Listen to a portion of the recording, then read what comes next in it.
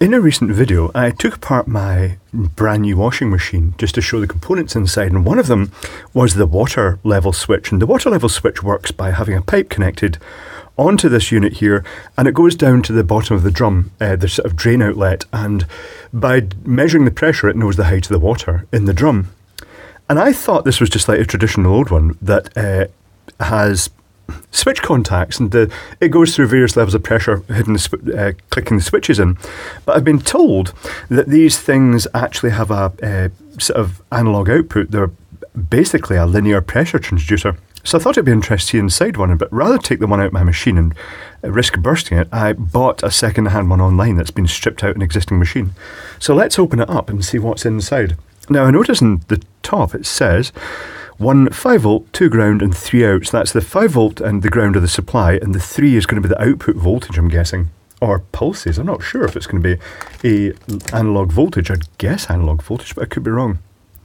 So is this going to come out easily? Or am I going to break it? I'm going to break it anyway, aren't I? Oh, I've already broken this.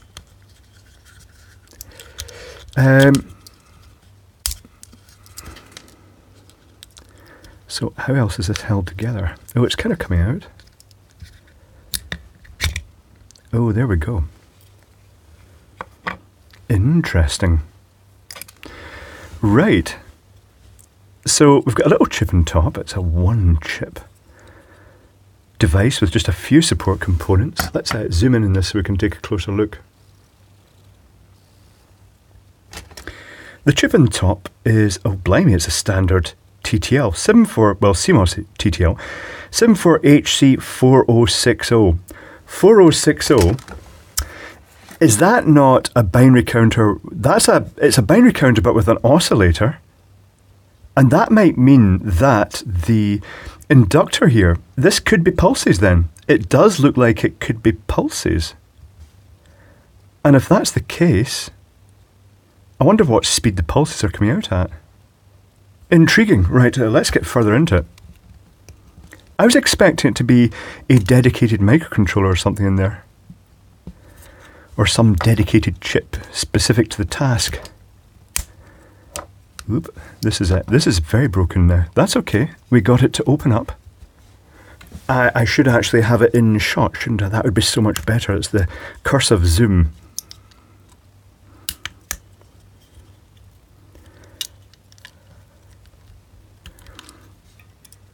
So there's a diaphragm, and there's a spring that pushes against it lightly. I wonder why that is.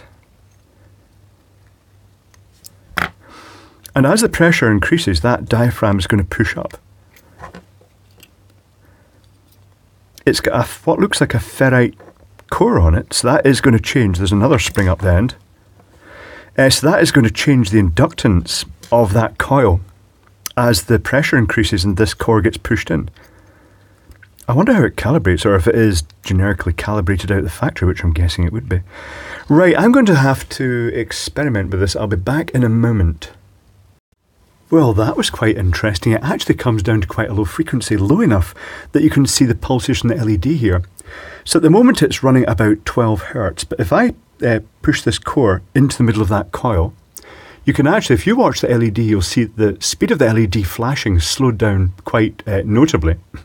And the frequency in the meter drops to about 8.5 Hertz.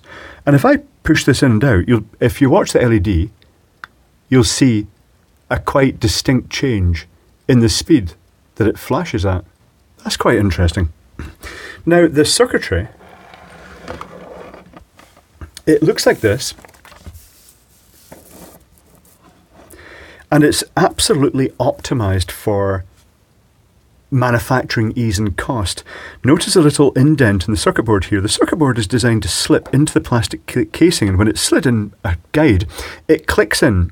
And at the point it's clicked in, then the wires from this coil are just simply wound round these and soldered. And the fine-tuning of the speed, I guess they just basically set the base frequency, is done with this large plastic grub screw that pushes down a spring inside, which sort of calibrates the pressure against the diaphragm.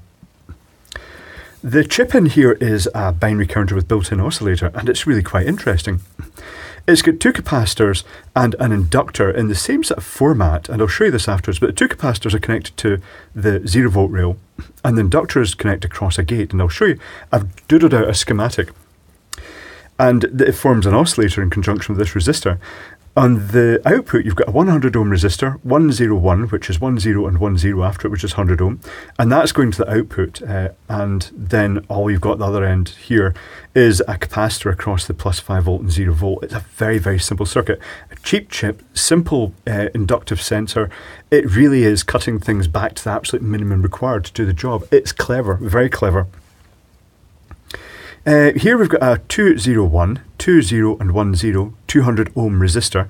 I'm not sure what the value of these capacitors are. I'd guess they're quite low, sort of picofarady type sort of level. I'd guess that's also 100 nanofarad.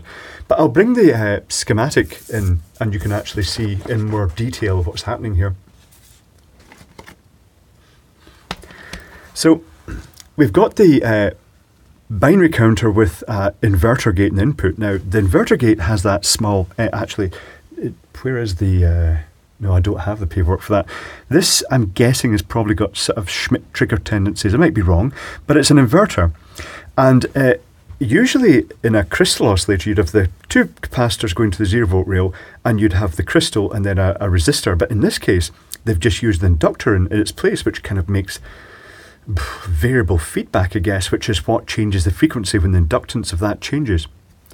This does have a extra gate in here, which can be used. In fact, you know what? I'll do that right now. I shall take this probe off here, bring the meter back into shot, and I shall probe the buffered output of that, because that won't affect the oscillator frequency.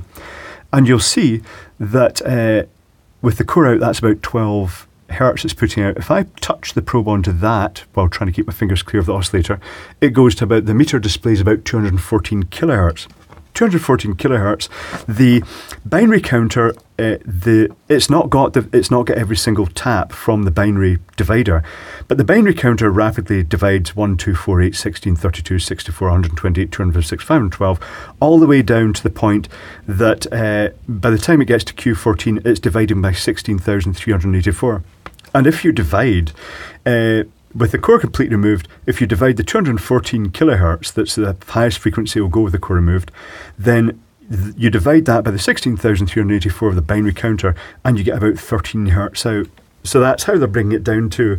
It's very clever. It's a single chip that's not just the oscillator, it's dividing that down to the point that the washing machine can literally look at it. It can send a routine to look at that input pin.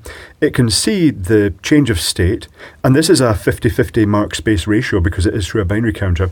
It can wait for it to say go low, and then time how long it takes to go high again, and that will give it an indication of the amount of water in the machine from the sort of time of that, the time it took.